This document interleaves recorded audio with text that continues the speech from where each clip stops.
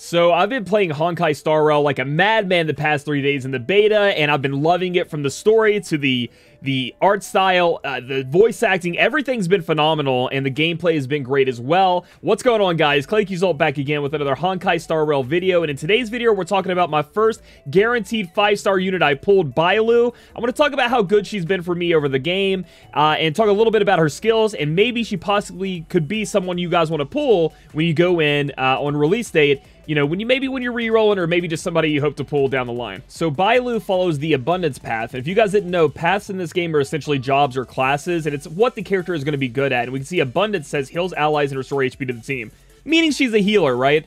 Looking at her skills, every character have these skills. Like, they have a technique, they have a talent, a skill, a basic attack, and an ultimate. Every character has that.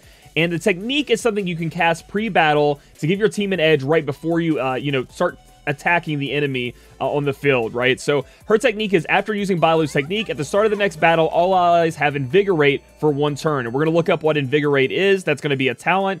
Invigorate essentially means when you get attacked, you will heal. So if you have that on you and you get hit, you will heal as well. So let's say the enemy hits you for 300, Bailu could heal you for 200. It's kind of like the hit didn't happen. It's very, very powerful. So we'll read this. Gourdful of Elixir, restore. When an invigorated ally is hit, heals the ally for 6% of Bailu's max HP plus 73, so you kind of want to build her with a lot of HP. This effect can trigger up to 2 times. When an ally, this is the big one, when an ally is knocked down, Bailu immediately heals them for 24% of Bailu's max HP plus 208. This effect can only be triggered 1 per battle. I cannot tell you how many times this has saved me throughout my gameplay so far in the game. She has a re-raise. As long as Invigorate is on someone, she is bringing them back to life. Now, it can only happen once per battle, but it is huge. I'm telling you, huge. And then we can see on here, when Bailu heals a target ally above their normal max HP, the target's match HP increases by 10% for 2 turns. And this is just something I've gotten by increasing her skills on her skill grid, and that will come with time as you level up the character. Next up, we have our normal skill, which is going to be heals a single ally for 9% of Bailu's max HP plus 94.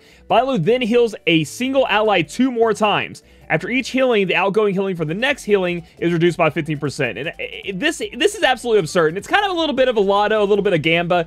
You will heal someone, and then it will bounce around. It can bounce to the same person. It can bounce to someone else. It can bounce up and down 3 times on the same person and heal them all up. Or you can hit anybody you want. Or you can heal somebody that you don't want it to heal, which is insane. So, but it's really, really powerful because it does heal 3 people. It's been really, very good for me.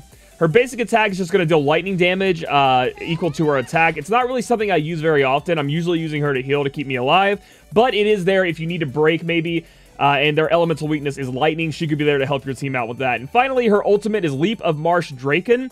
Heals all allies by 12% of Bailu's max HP plus 106. For all allies that are not already invigorated, she will invigorate them. For those who are already invigorated, Bailu makes their invigoration last 1 more turn.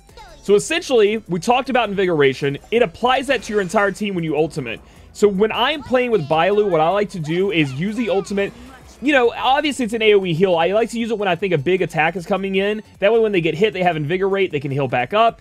And it's an insane technique. So using her throughout the game so far, she is phenomenal. Like, I'll just say that out there right now. It's gonna suck getting into the real game and not having Bailu because of how strong she is. It's been absolutely ridiculous, the things I've been able to pull off with her, especially with the re-raise happening when they're invigorated. It has saved me countless times in the harder content that I've done throughout the game. Talking about equipment for Bailu, I'm not going to get into it too much because I'm just learning the game, but what I have equipped right now, so you guys can just see what I'm working with. When you put a light coat on, which is essentially like the weapon of the game, it needs to be matched to them, so their paths, so this is for abundance. If you don't match the path, then you're not going to be able to get the ability. Now, you can get the skill ups here, but you won't get the ability. But this ability just increases the wearer's outgoing healing by 10%. When using a skill, regenerates 2 energy for all allies. So that's for their ultimate. So every time I use a skill, I'm giving my whole team 2 energy for their ultimate, and, you know, my healing is increased by 10%. It's the only one I have. I thought it was pretty good.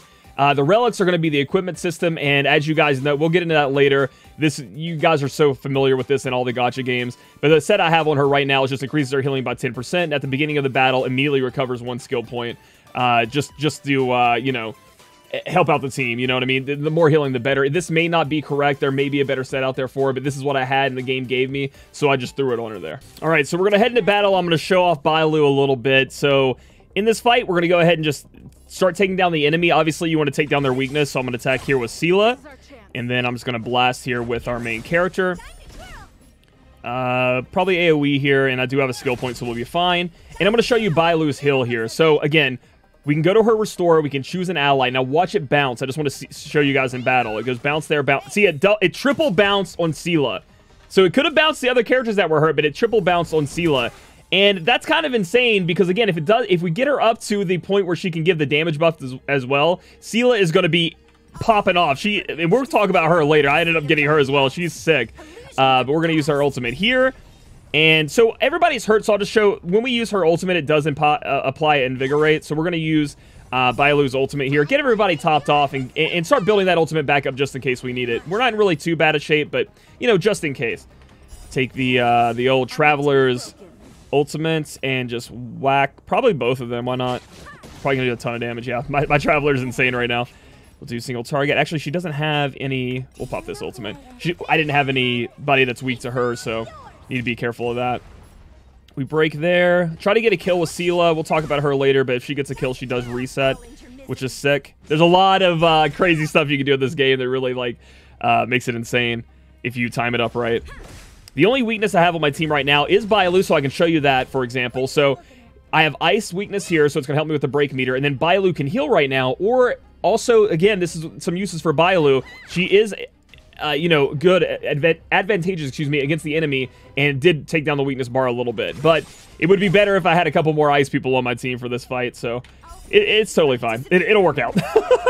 But I'm telling you guys, look at this sick animation. It's clean. I was struggling in a really hard fight in this game. And the strategy you have to put together to kind of get through it, and we'll talk about the different modes. The game mode I was in is very, very cool. It allows you to really strategize, and there are so many different elements to this game. And you see it bouncing 3 people there. Bailu popping off, dude. I'm telling you, she's insane. And she's about to have her ultimate up again, and everybody's at full health. It's just, and if somebody would die, again, she would bring them back to life. So, sick. The game gives you Natasha for free, and we'll go over all the free units down the road. Sorry, I was just looking at the fact that I'm already back on Bailu. I'm already back on Bailu and nobody needs healed, but we'll show it off. Boom. There's the hill, baby, bouncing around. Max HP. So, that was something we talked about that came from her skill tree. If we go here to the units, you can see that because of her, these units being at max HP when they were healed, we've now increased their max HP by 10%. And there's going to be more coming that from her skill tree as you level her up. I'm going to be really sad when it comes time for release, like I said, and I don't have this unit. It has saved me countless times. It has healed so much. I have a friend named Cloud who's also loving the game, playing it, going to be doing content on the game. And sadly, he didn't get Bailu. He got another great unit. We'll talk about that later. I can't wait to try her out. But he has to work with Natasha. Natasha's not terrible, but Bailu's just that much better. Just way, way better. But that's Bailu, guys, and this is I was farming for relics, so we'll see. This is that healing set I was talking about, so we'll see if that's good enough to go on Bailu and level it up. Overall, I just wanted to show you guys how she works, why I think she's fantastic, and why it's somebody I really do hope I do pull on release. Now, I haven't gone over all the 5-star yet or got to play with all of them, but having a healer is a mainstay in your party, and she seems like one of the best. So if you guys like this video, give it a thumbs up. Comment down below who you pulled on your 5-star. I want to know who you guys are pulling in the game, because there are a lot of options out there that I haven't got to see, and who's your favorite. Subscribe for future content, and I'll catch you guys in the next video.